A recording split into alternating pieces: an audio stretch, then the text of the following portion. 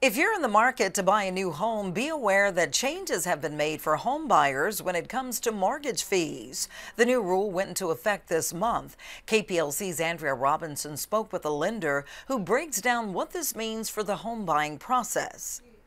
New framework is now in play for a loan level price adjustment, or LLPA. If you've been pre-approved earlier this year or even last year, it's a good time to get with your loan officer that you spoke with and just kind of rerun the numbers, right? And just make sure, what is my interest rate now? What do closing costs look like now?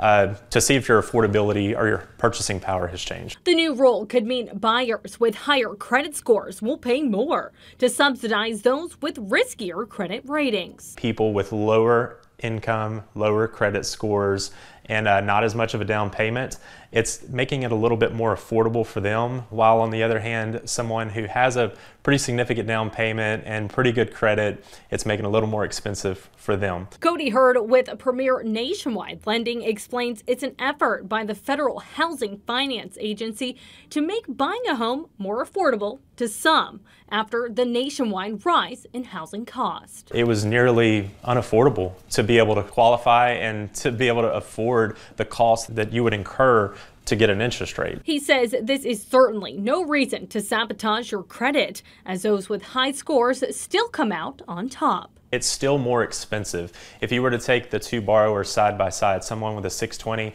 and someone with a 740, it's going to be more expensive for the person with a 620 credit score to get a loan, but it's just a little more expensive than it was for the high credit borrower and a little bit cheaper than it was for the lower credit borrower. Andrea Robinson, 7 News.